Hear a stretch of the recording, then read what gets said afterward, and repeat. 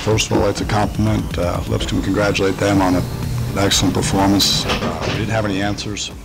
We got on a roll and we never got our footing, so we compliment them and congratulate them.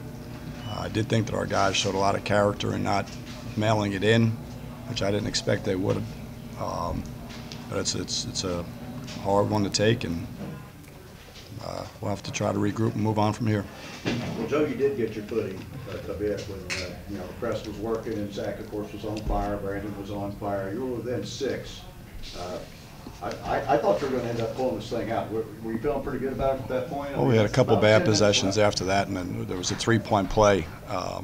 We gave up, and that sort of sealed it a little bit. And there was a couple plays here and there that we'd like to get back. I thought the one with Buckland, the shot clock's going down, he's up around the 3-point line, and it just banks it in. It shoots 65%. They made some tough shots. Matthews was unbelievable in the first half, made some tough shots, and they got some offensive confidence, and we never really were able to answer it. Did they do anything different in the first half? They were just picking you guys apart in the first half. They're good offensively, and they got on a roll, and they've been playing well, and they played very, very well today. What was the message at the half? Chip away. We talked about there's been bigger comebacks this year, the Delaware-Drexel deal, and let's try to win these first 4 minutes and see where we can get ourselves. Well, these two guys beside you, they did a hell of a job in trying to get you guys back in it. They did. They battled, and we put ourselves too much in harm's way, and we tried to get back, but we're too far down. Where does Brandon rank when it comes to the all-time players here at FGCU? He's obviously, among the best we've had, and he'll be remembered for that. And I think the guy sitting next to me on the other side is going to be remembered for that too. Brandon, are there any type of moral victories? Obviously, this is it. You guys couldn't pull out what you set out to do, but to be down 32, to get this crowd back in it, to be able to play in front of them like that one more time?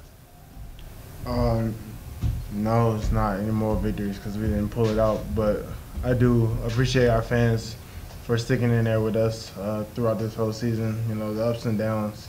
We couldn't pull it out, but they showed some grit and they stayed with us. Our coaching staff, they stayed with us. We tried to stick together in the second half and just keep chipping away, like Coach said, but we just couldn't pull it out. And against good teams like that, you got to come out strong. First half, second half, you got to string together 2 halves and just play hard. Zach, how was there any? The odds of teams coming back from as far as you guys were pretty slim. How was there any real belief at halftime?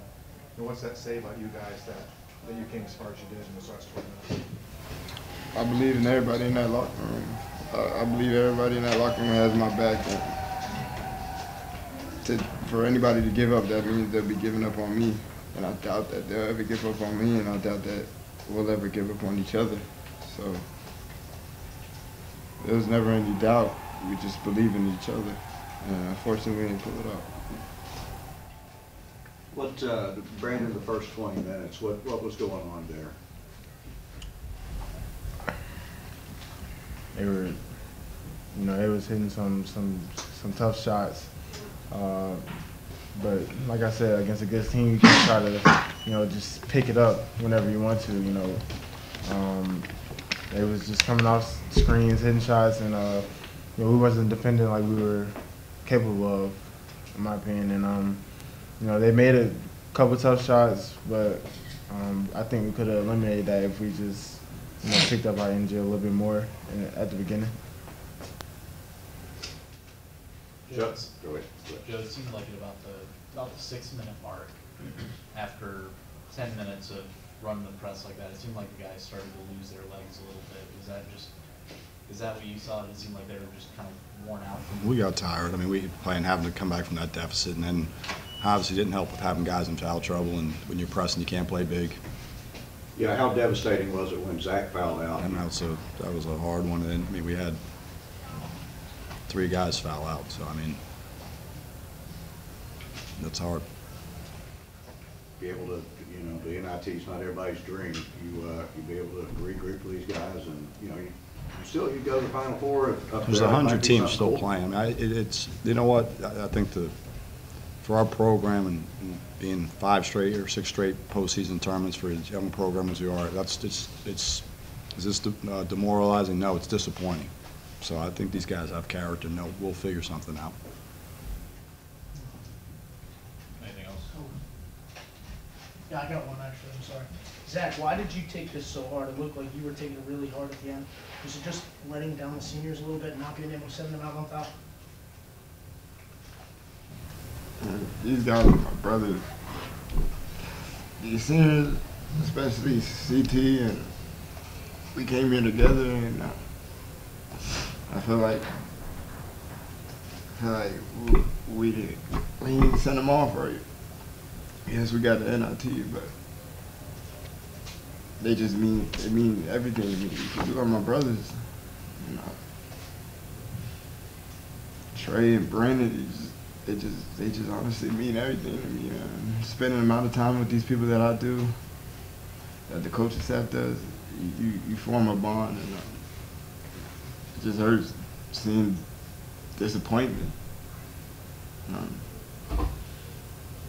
That's why I take it that hard. Brandon, to hear that from Zach, you know, obviously, that's a guy that, even if the season is over, this is someone you're presumably be friends with for quite some time.